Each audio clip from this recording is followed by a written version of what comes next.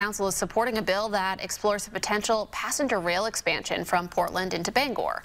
LD 860 would fund a feasibility study, something that must be done and approved to receive federal funding later. The study would explore the effects of two routes, one that goes from Brunswick through Lewiston to Waterville, and another that goes through Augusta.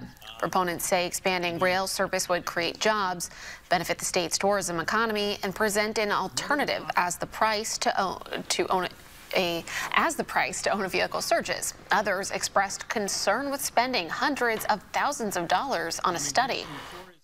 Cities grow through transportation, and that's really what we're looking at. It just seems timely. Certainly this bill will benefit the citizenry of Bangor. We really need all the help we can get. Okay, we should support this. Without seeing more details of the numbers, that sounds like an awful lot of money for a feasibility study. In addition to tourism, the council will submit a letter supporting the bill, which will go before the legislature's Transportation Committee on April 12th.